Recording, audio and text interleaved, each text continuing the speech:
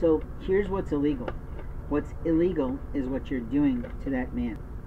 There is nothing about his life of the area in which you're attacking that is public to anyone in this world. So what you've been doing is sexually assaulting someone by shaving their body and trying to turn them into something that they're not. And openly, it's not your job to choose what the Lord God above has made in any boy or in any girl, any man or any woman or anyone in this world.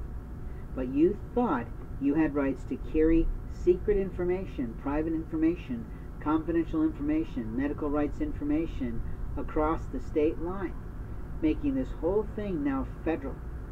And a federal offense is what's being committed by you. So that makes you illegal.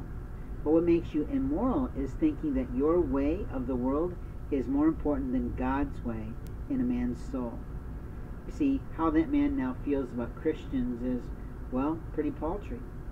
The truth is, if you talk to him for any length of time, and if you give yourself the ability to be generous and kind, what you find out is that every Christian who claimed to be Christian has simply obliterated that man's life.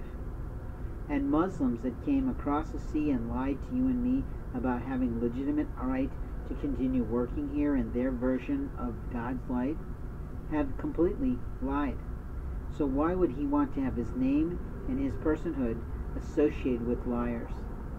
This is the part of you I can't understand. Why would you do that to someone? And why would you do that in a way that doesn't highlight you?